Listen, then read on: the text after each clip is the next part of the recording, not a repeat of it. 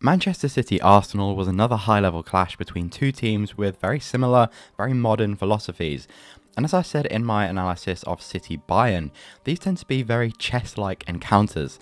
Both teams are content with patient possession at the back, both teams are trying to contain the other with some kind of hybrid pressing, and there's a lot of back and forth as each team has a go playing through the lines, which can often feel like a stalemate.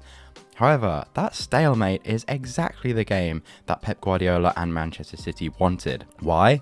Because his team had a secret weapon that Arsenal did not, and Pep's tactics are gradually becoming more radical to exploit that. That secret weapon is verticality, or you could call it directness, and I'm going to show you why it's so important to Pep, and why it might just have decided the Premier League title race.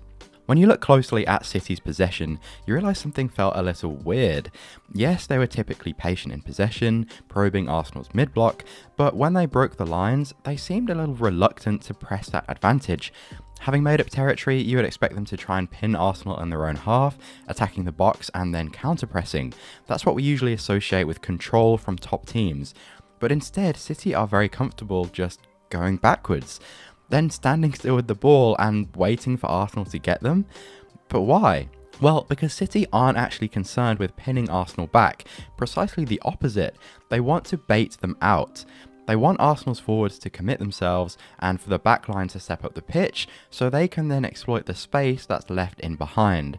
Which is why City's best chances in this game didn't come from final third possession, but as a result of Arsenal's own pressure. Here, for example, you see City are much deeper, and Arsenal have committed to a man-to-man press, which City are going to use to their advantage. First, they use Bernardo Silva to drop deep and unlock Kyle Walker as the third man.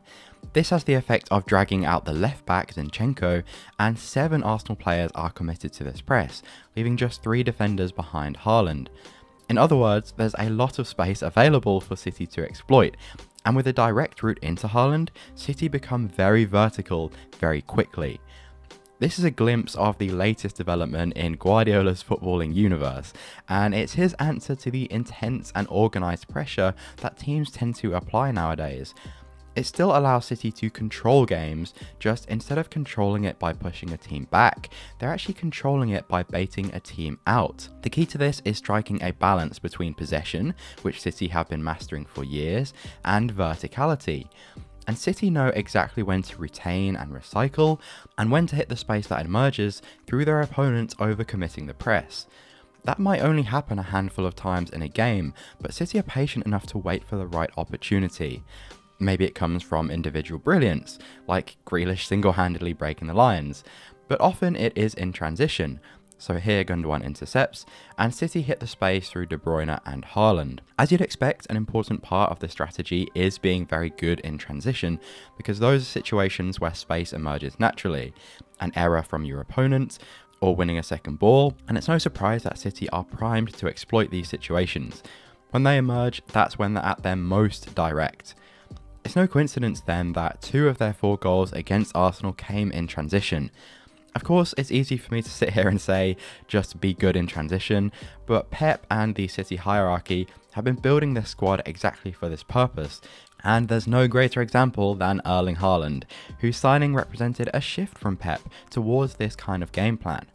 What makes Haaland so valuable is that he's a double threat. On the one hand, an elite target man, which allows City to go very direct against the press, but he's also an incredible runner, with the pace to get in behind in transition. You pair that with Kevin De Bruyne, who has the quality to feed him, but also drive into that space himself, and you get a duo who are absolutely devastating at exploiting space quickly. Without these profiles, you just can't play this way.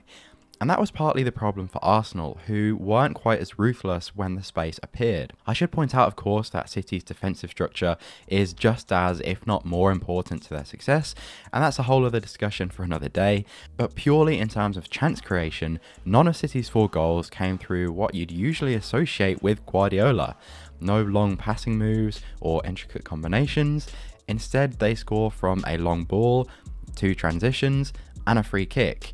Don't let anyone tell you that Pep isn't a pragmatist. Really, in these big games, you could go as far as to say that City want to win the big moments, but want as little as possible to happen in between them. They achieve that, of course, through well-drilled possession, but now, more importantly, is their ability to manipulate and exploit the opposition shape even when they're getting pressed. We usually associate attacking space with counter-attacking teams, teams who give up possession, but this City team is doing it with the ball, sort of getting the best of both worlds. This is also the same principle behind Brighton's build-up play under De Zerbi, so I'm sure I'll be talking more about it on this channel, but for now, that was just a snapshot of the ways Guardiola is continuing to evolve this City team.